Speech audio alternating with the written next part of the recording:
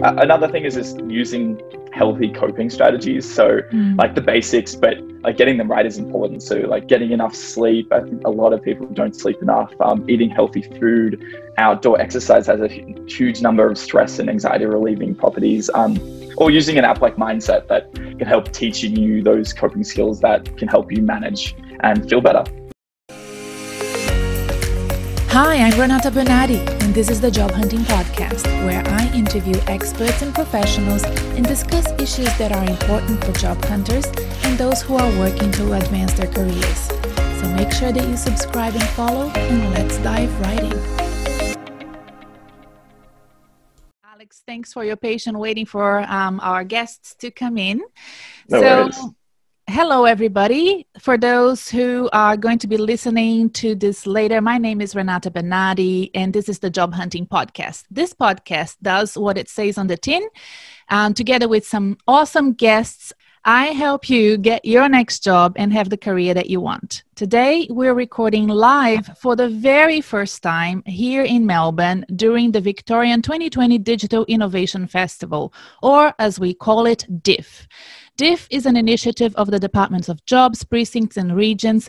Precincts, for those who are listening overseas, and I do have listeners in over 50 countries, Precincts here in Australia, folks, is our innovation hubs, okay? It's not our jails. I once had to explain this to a tech Indian delegation.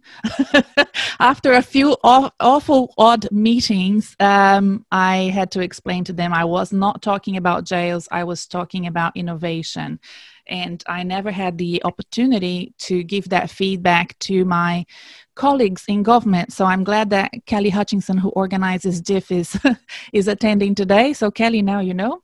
If you ever have an international delegation, make sure that you explain to them what precincts actually means to Victorians. We're very proud of our innovation precincts in Victoria, especially the health ones. And we will be discussing that in more detail with our guest today. If this is the type of content for you, and if you're currently on the market looking for a job, or you're just keen to advance your career, have great career plans, make sure that you subscribe by clicking on the subscribe button wherever you have found us on iTunes, Spotify, YouTube, Google Podcast, Amazon, wherever else you found us. I'm happy you found us. Make sure that we are your favorite podcast and you subscribe. Also, please do share the love and share this podcast with someone you believe will benefit from listening. Each episode includes show notes, which are really long blogs. In fact, I love writing, with all the links that are mentioned and information on where to find me and how to work with me in case you're looking for a career coach or you're interested in checking out my career coaching services and products. My goal is to follow mindset steps, the guests that I'm interviewing here today. But for career coaching, I want to make career coaching accessible, downloadable, easy to and effective to work for you. And I wanted to make it really affordable. So to be always updated on my services and new products, which I'll be launching in the couple of months, the best way is to sign up for my newsletter, and we will have those links they're already in the show notes if you're listening, and they are also, if you're live now here today, they are in the chat box, so check them out. I'd like to thank everybody that attended today. We have 1/5 of the people that have registered. The others will be hopefully waiting to get the recording later on. Okay, that's enough about us, the podcast, and the admin of this recording. Now let's talk about Alex. Alex Naoumidis is the co-founder and CEO of Mindset Health, a startup founded here in Melbourne, Australia, which now has 2 apps on the market: Mindset for mental health and Nerva for irritable bowel syndrome, which is often triggered by stress and anxiety. Mindset Health is a company brand with a vision on managing multiple products addressing chronic conditions with app-based hypnotherapy. We will include the links to the company and the app websites to the episode show notes, as I said before. Since its inception, Mindset has been building a loyal following of fans, including myself, has been featured in the Wall Street Journal, the New York Times, TechCrunch, and other news outlets interested in their digital health innovation and hypnotherapy programs. It has also attracted the interest of investors. In May this year, it raised $1.1 million in funding from investors across the US and Australia. The first half of our conversation today will be about the startup world, how Alex landed in this world of innovation and entrepreneurialism, about working in startups and building a team of diverse professionals. Then we will focus on the well-being factor, especially now during COVID times, pandemic and lockdown. And, you know, what are the next steps for Mindset Health and its growth, considering all of the things that we have experienced in 2020. Okay, so that's it from me. Hi there, Alex. Hi, how's it going? I'm good. How are you? I'm going well, thank you. Nice to be here. Nice to meet you too. You know, we've met before. You won't remember this. But I used to work for Ken Sloan at Monash Uni when you went through the incubator. Right, yeah, the generator program. And did you see it? Like, did we chat, or did you just watch us pitch? No, I chatted and I clubbed on you like pretty hard. Like, I'm like, oh, I really love this. And then I went home and I downloaded it on the free trial, because it was I went to that presentation that you guys did. Mm-hmm.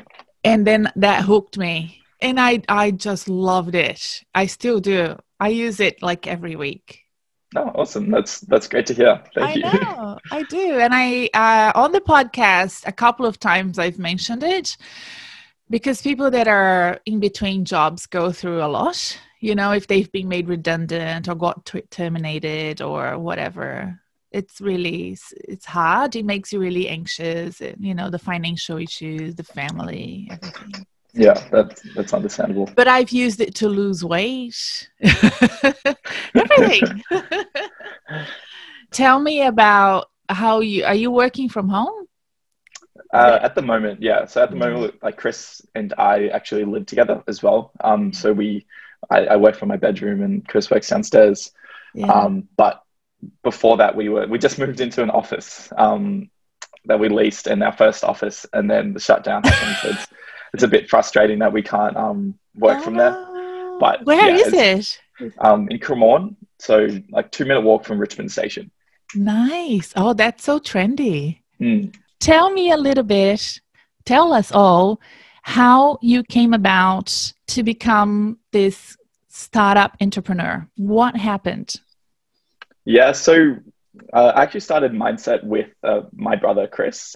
We've always been, I guess, entrepreneurial, but always trying to make money and solve problems, probably driven through our dad, who also is an entrepreneur, and late night dinner chats around business and fundraise and all of that probably influenced it. But when we were 15, we were making apps for like copy apps that were just essentially web views that linked to Facebook and eBay, but Facebook and branded at Facebook for tablets.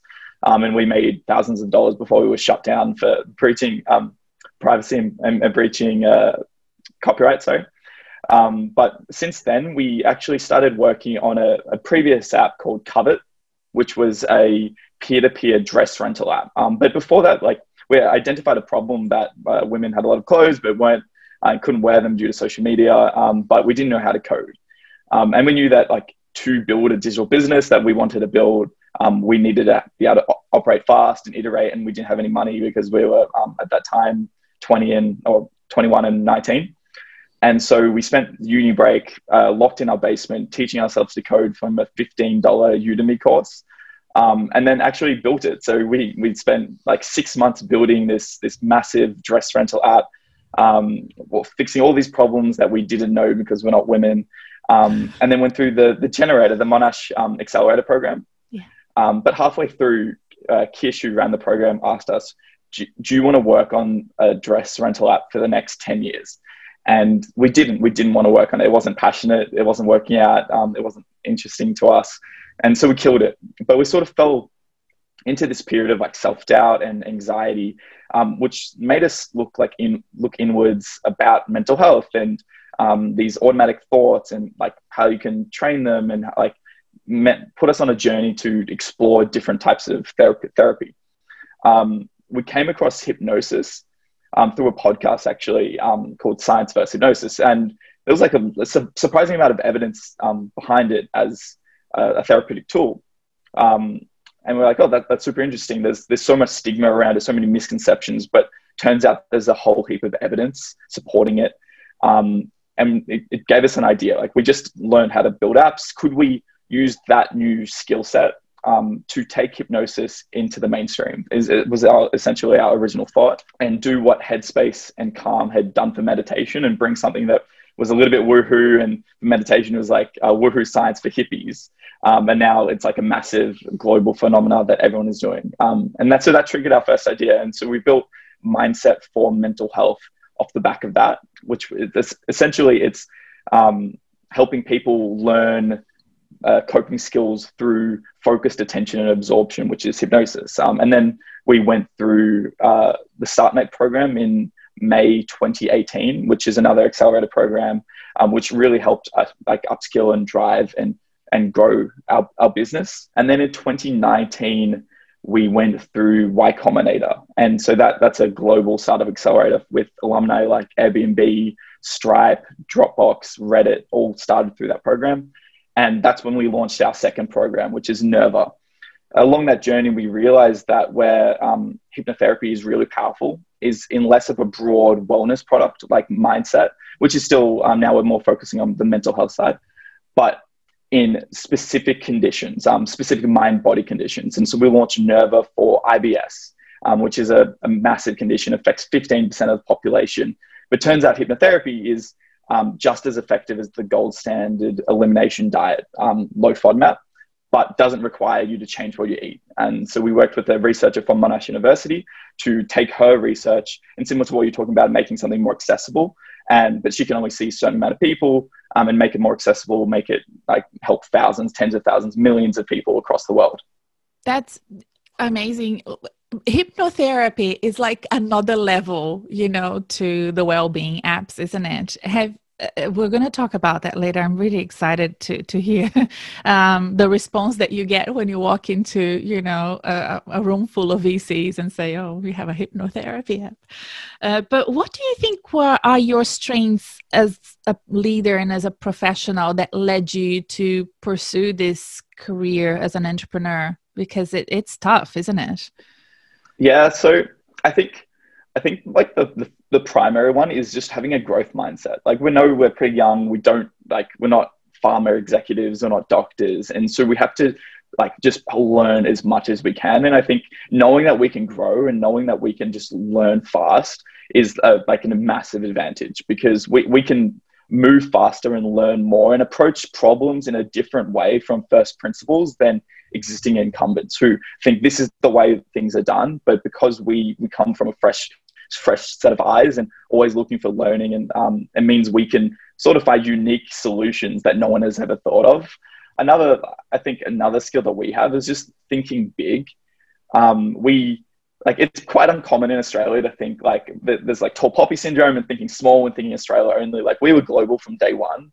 We were looking for, let's build $1 billion business. Let's build initially it was Headspace for hypnosis, and that's $1 billion business. But now we're looking, let's build the over-the-counter app-based therapy for Pfizer and be a multi-billion-dollar business. And I think like having that thinking big attracts investors and attracts employees, and that has been something that I think is quite valuable. And I think another one is just persistence. Like, we applied for the generator and we got in first, but we were the first application. But for the StartMate, we applied twice before we got in. For Y Combinator, it took us 3 times. We flew over for a 10-minute interview and got rejected to San Francisco, sorry. But that persistence of keep trying, and when things fail, I think is like a key part of making success. No one knows. And like, if you get knocked down for the first time and you don't get up, then like you might have missed out on a massive opportunity. And Alex, I think this, I don't know how long you've been a leader of people, but now you have a team. Yeah. How has it changed having people working with you and for you? It's really changed, and it's super exciting. But like for most of our journey, like for 2 years, it was just Chris and I like working on it. And like with my brother, and like we have a way of communication. We were documenting things. We just like communicated through our minds, and which was great and fun. But like we were handicapped at how much we could do personally.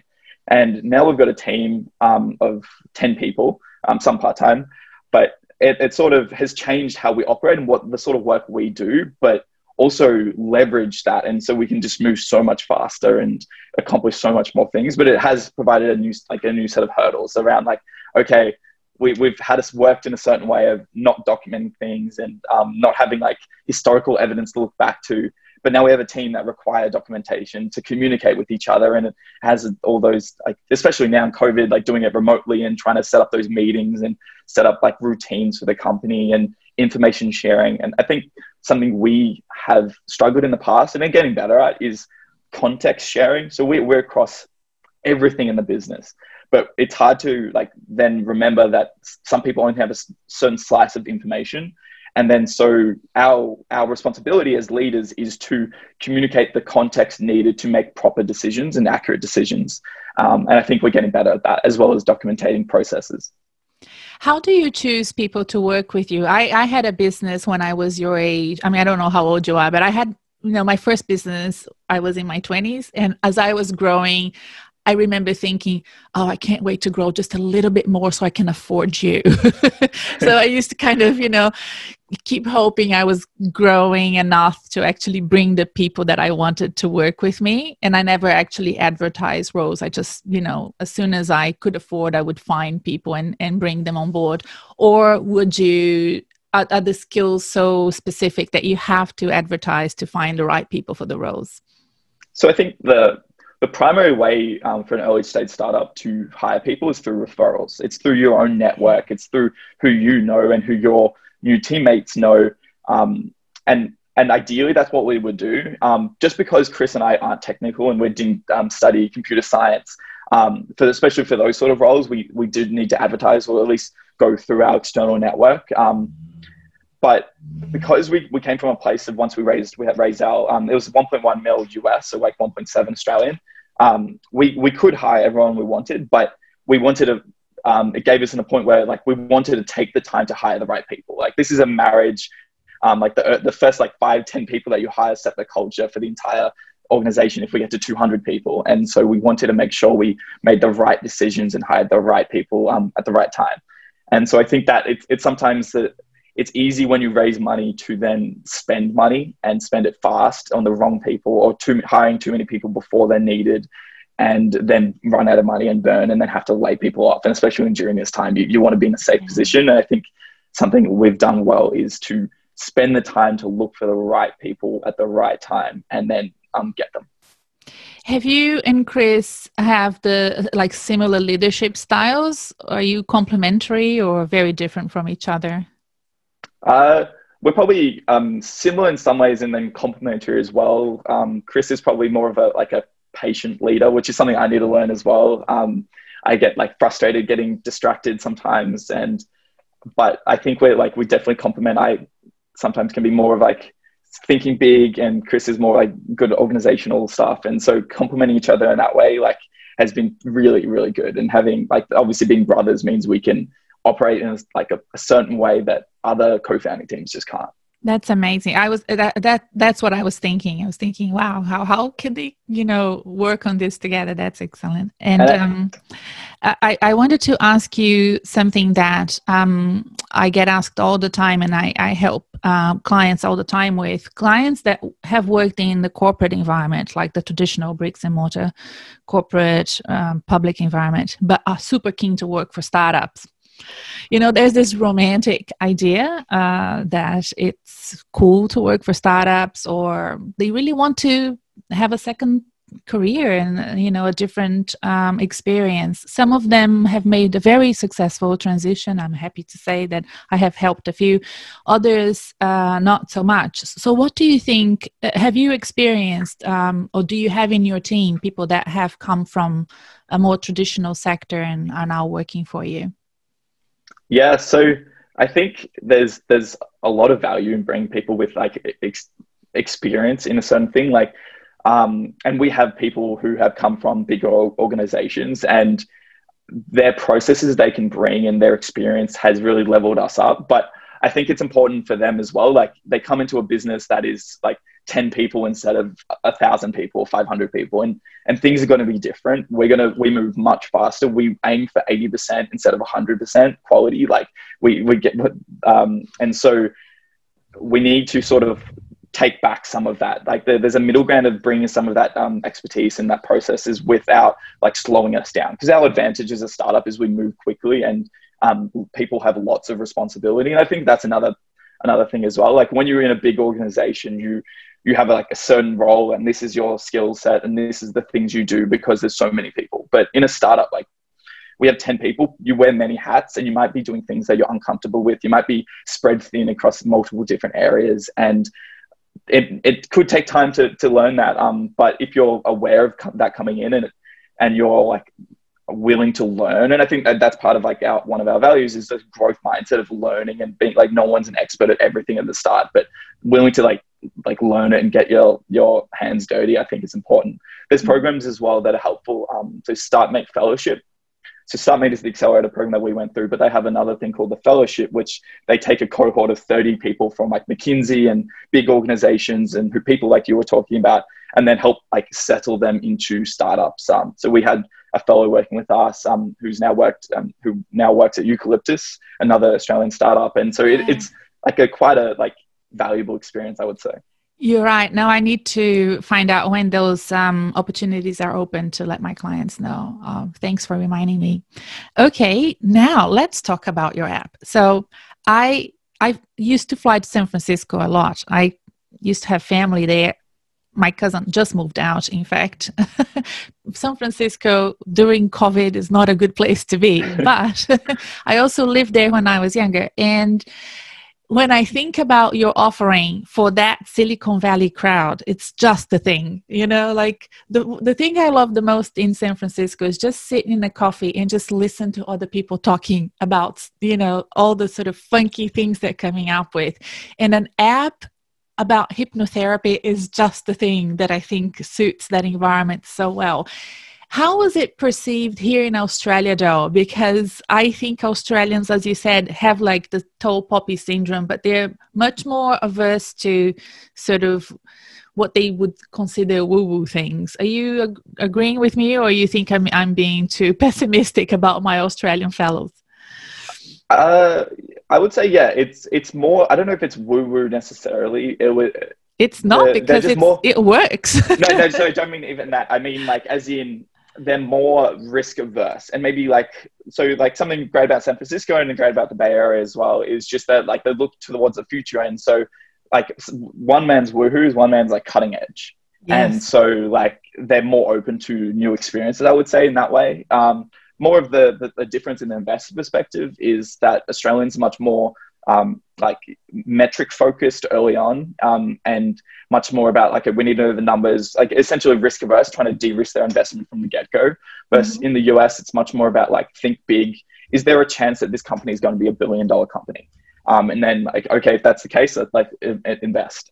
And so seeing like in a seed stage company, that sort of like visionary thinking is something we really value as investors. And I think we got more of that in the US, but that doesn't say that there's investors in Australia. There's definitely investors that think that way. A lot of great VCs that think that way. But I think generally that's the case. And just like macroly, like I looked at a stat recently, there's $3 something per capita in angel funding.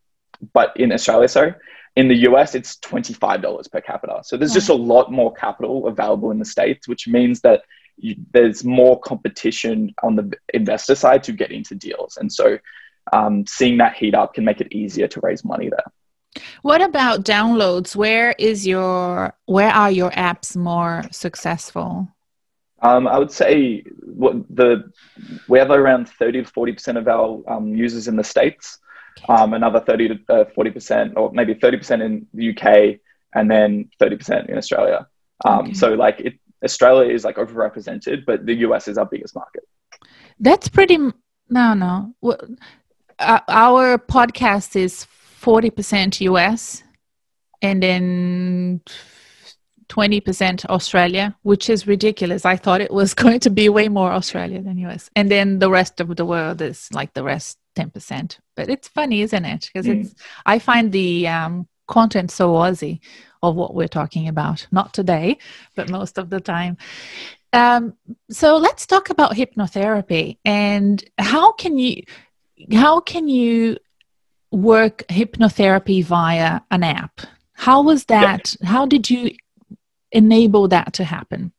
So essentially, all hypnotherapy is hypnosis plus therapeutic techniques. Hypnosis isn't a therapy. It's essentially focused attention, absorption, and relaxation that help you become more receptive to new ideas and perspectives. And so when you couple that with therapeutic techniques like visualization, learning coping skills, CBT, it actually amplifies those therapies. And the mode of delivery is actually quite similar to what you would see with an app like Headspace. It's guided audio sessions where you shut your eyes. The hypnotherapist helps guide you into a state of focused and relaxed attention, and then goes through visualizations or, as I was saying, teaching you coping mechanisms and techniques and skills while you're in this relaxed state. And then they just wake you up. So it's very similar if you think of like an app like Headspace or Calm, how that operates, but it's much more structured, much more about what the hypnotherapist is saying versus looking inward onto yourself and self-reflecting. Yeah, it's really funny. I use it a lot to sleep because I've done all the programs that I could do. You know, I don't need to stop smoking, so I haven't done that that bit of your app. And most of the time I sleep before it ends, but sometimes I listen to it until the end and then I get really upset. Oh, it didn't work this time. And then a second later, I'm asleep. It's, it always works, but I have this feeling, oh no, it's not going to work. It's ending and I haven't yet fallen asleep. And then as soon as I think that, I'm asleep. So I know it works. So it's been very well received. And that was before COVID. Has COVID changed your future, for this app and for digital health in general? So like on a app level, we've seen it's sort of a mixed bag where for current users, there's an increase in usage. So obviously for mindset, for mental health, and for IBS, where triggered by stress and anxiety, there's an increase in usage, but because it's needed, but for actually because buyer spending and has decreased, we found it maybe a little bit more difficult to acquire users cost effectively. And so we've probably seen leveled out, and it's not been positive or negative to us. But on a macro level, the changes that COVID are bringing to regulation and to thinking around digital health products, I think is pushing us forward. And you can see that around allowing telemedicine to be covered by Medicare in Australia and in the States. That sort of regulatory push is something that we think is going to be really helpful down the line as we try to get reimbursement. And so I think on that level, it's been really beneficial. So in the US, you can get reimbursement from downloading the app? Not for the app, but for telemedicine. So it's still a step, like where you say you see a therapist on Zoom. You can get that reimbursed now in Medicare in Australia and in the States. But that's just one step forward towards the end goal of our products being reimbursed by health insurers. Okay. So what are, you've this announcement of the investment that funds made on the app was very recent. It was May. I'm assuming some of that COVID pandemic and the situation kind of played also in the minds of your investors, would you say?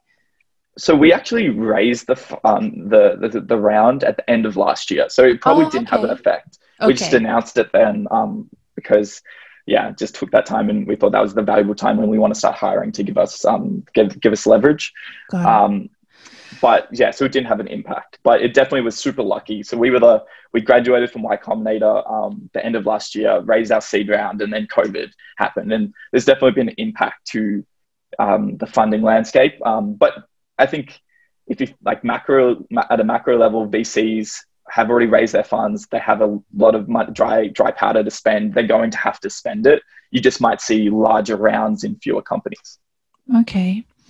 And with, so you're saying that the users that have your app are using it more often, but it's harder to get new users because of the cost, and people are being careful with with money. What are you and Mindset are going to do to continue to grow during recession? So with Mindset, we made it free during April. And then we're now offering the monthly subscription at a discount and the annual at a discount. For Nerva, it's about finding that right price point. And it's interesting, you can see in Google Trends with IBS, the search decreased during like the peak of COVID. It's now recovered a little bit. Our thesis is that in times of acute crisis, chronic conditions take a backseat. And so potentially it was a mix of buyer spending, consumer spending, but also just a decrease in their focus. So, but during a recession, their conditions still might flare up again. Their COVID is less of an impact, and so their focus is back onto their condition, and they might be willing to spend that amount of money. But long term, it's getting reimbursement. So, well, my sample is much smaller than yours, but I have a lot of girlfriends. Girlfriends have IBS, and my girlfriends have all had their IBSs all have flared up during COVID. So maybe there are other bigger priorities, like kids at home and, homeschooling and loss of jobs. So the searches are different, but they're still struggling. So when I'm on the phone with them, they're still complaining about their IBS. Yeah, and exactly. I would say 50% of my girlfriends have IBS. Really? Wow. Yeah. It's like a huge, it's overrepresented. Women, myself included, suffer from it. Yeah, myself included. So I've had FODMAP since 2012, I think, that I followed FODMAP. So maybe I need to download Nerva as well. Well, if you found success with FODMAP, then maybe you don't need to. But it's for people who might not want to have to follow an elimination diet. I don't. Or it didn't work for them. Yeah.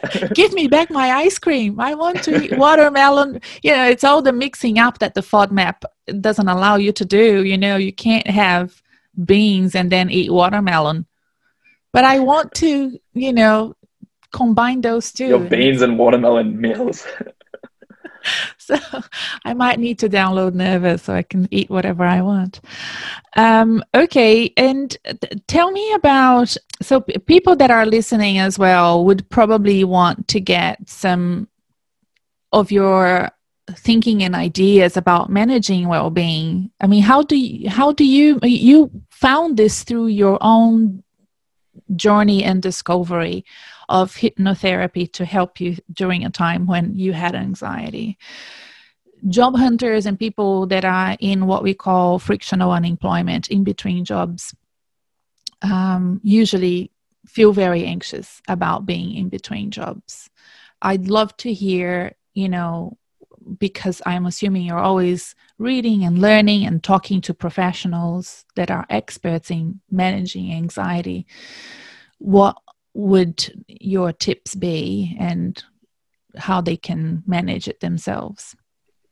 Yeah, and I think that, especially during COVID, a lot of people are suffering from mental health issues, anxiety, depression, or just stress in general. And there's a few ways that you can deal with it. First of all, you see a mental health professional. There's the government gives you 10 free sessions that you can see someone if you're going to see your GP and go. That's in Australia, by the way, folks. But yes, in Australia, sorry, in Australia. And also there's now an extra 10. So if you've already gone to a mental health professional and you've already used up that first 10, they've given you another 10 as well. So that's a first step. And you can do that online these days. You can do that via Zoom. Yeah. Exactly. Another step is like something I do myself is I consume a lot of content, especially news content, and that can help increase the level of stress. Like seeing how many things are going wrong in the world, things out of your control, it really like can make you anxious. And so if you can avoid leaning into that and focus on like only consuming content that helps you practically and gives you skills that you need. Maybe it's watching Dan Andrew, our premier's thing to help you know what you need to do today, but not seeing it every day when it doesn't actually change your life every day. Another thing is using healthy coping strategies. So like the basics, but like getting them right is important. So like getting enough sleep. I think a lot of people don't sleep enough. Eating healthy food, outdoor exercise has a huge number of stress and anxiety relieving properties. Or using an app like Mindset that can help teaching you those coping skills that can help you manage and feel better. Something as well, especially with working from home for a lot of people who are in lockdown now, is trying to keep up a daily routine. So I know, especially for me, I'm working from my bedroom. It's hard when those like work-life balances cross over so easily. So keeping a daily routine of waking up at the same time, going to work at the same time, eating at the same time. Science has shown that routines can actually help you feel less stressed because you're not always constantly uncertain about what's happening, and it's much more familiar. So I recommend doing that while you're working at home.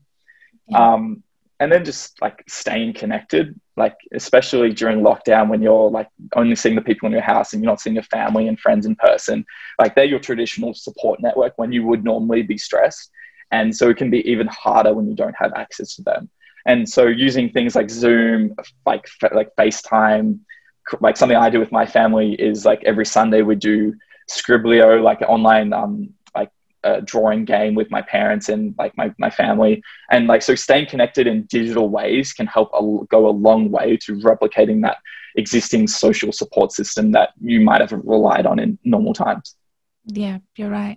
I have found when I moved to Australia that people here are not as comfortable going to see a mental health professional as in my home country. So it depending on where you live, you might feel more comfortable going to see a mental health practitioner. And unfortunately, I think that plays a role, but there is so much incentive in Australia to really push people out of their comfort zone. And being someone who has done therapy for a few years, it's so good. It's wonderful. And more than those 10 first sessions plus the additional 10 sessions, anything that you do on a routine, all of those things that you mentioned before, not just doing it one-off, but doing it routinely, building a routine around it. I think that's where the real benefit comes from, is to incorporate things on your day-to-day life. So whenever I use the Mindset app, for example, I try to do the whole program, because, people that are listening may not know how it works, but can you explain how it works? Like, let's go through one of the programs that you have. What's the most popular one that people go through when they download the app? So that'd be like the Calm Down program. And then for Nerva, it's like similar, but it's just one program that goes over 6 weeks. Okay. And it's essentially like a series of 6 to 8 sessions that you listen to that each target a different coping mechanism, a different skill, and teaches you that. And so you go through each session. Some might resonate more with you. Some might resonate less with you, but going through those and like learning those skills can help give you a sense of like internal control and self-regulation skills that can help you manage your mental health or manage your IBS in a certain way. Okay. What is the next step for Mindset now? What's coming up next? Are you coming up with a new app, or is just improving the existing ones? So our next step is to get the playbook of building this single condition app, scaling it, getting it to product market fit, or signs of product market fit, and then replicating it with another program. And so our next program will be relating to chronic pain. So we want to essentially, which affects, this is massive, right? 20% of the population suffer from a type of chronic pain. It's driven the opioid crisis in the US. There's a big issue there, and a lot of people are looking for non-opioid pain management. And there's a huge amount of evidence supporting hypnosis as reducing pain and changing your perception of pain. And so that's our next program, and we're launching that early next year. And then after that, it's raising our Series A. So we've done our seed round end of last year. Then mid next year, we want to raise a larger round to help take us from these three programs to 10 programs, or whatever number it is, and get us towards reimbursement and get us more evidence. We're like hopefully running a study into Nerva and building that evidence base to help us get towards more healthcare practitioners, more coverage from insurers and self-insured employers in the States. And is it a coincidence that you're always working with researchers and academics from Monash University, or do you have a partnership there? So Dr. Yapko, who actually from Mindset, is not from Monash. So he's based in California. And so he's just like a world-leading expert in hypnosis. He actually writes the textbook on clinical uses of hypnosis, but also in depression and mental health. With Monash, the Monash link is Monash is the world leader in IBS research. They developed the low FODMAP diet. And because we went through the Monash Accelerator, we both attended Monash University, the link there is super strong. Mm-hmm. But maybe for our next program, we'll have a different researcher. But I think the common thread between all of this is we want to build an evidence-based business that we work with world-leading researchers and to take their research and help productize it and deliver it to millions of people. Okay. Let me see if anyone has a question. Would anyone attending would like to ask a question to Alex? Happy for you to post something in the chat box and I'll keep looking, okay? Alex, do you see yourself in this space 10, 20 years from now? Do you think that that's the space that you want to be operating in? Do you think that that's going to be the future for you, as opposed to dresses? Definitely. As someone who, like, as I said, like suffered from anxiety and I have celiac disease, so I have a chronic gut condition. This is so you're basically building all these apps for you. Exactly. Yeah. Like I wish hypnotherapy could help with celiac. My stomach lining attacks itself, but I think like having that empathy for the consumer and having for the user, and like it's something I working on this for the rest of my life would be like building a Pfizer $200 billion like company for helping people like manage their conditions themselves. Is super exciting, and I would not wish to not work on it for the next 10 years. Yeah. And what do you think about being based in Australia? Do you think that's viable? It's for a digital product, it shouldn't matter, is our thesis. Like we sell to, our US is the biggest market and we're not based there. And so it doesn't matter. There is some interest from investors just being near them so they can meet with you and attend board meetings and stuff like that. And so that's probably the bigger hurdle. But for us, there's a huge benefit to being based in Australia. Our family are here. We can get employees much more affordably. The cost of living is much cheaper than working in San Francisco. So I think the benefits outweigh the cost, but there is definitely a cost. Yeah. All right. I think that's it for us. I think we've done a great session here. Thank you so much for your time, and you have been a fantastic guest. We don't have any sort of big questions from the attendees. Everybody's saying thank you, impressive story, great session. They asked about the Mindset Health URL, so I put all the links in the chat box for everyone, and I will of course add it to the episode show notes as well. So Alex, thank you so much, and I hope that very soon I will come and visit you at your new office when you're able to go and use it.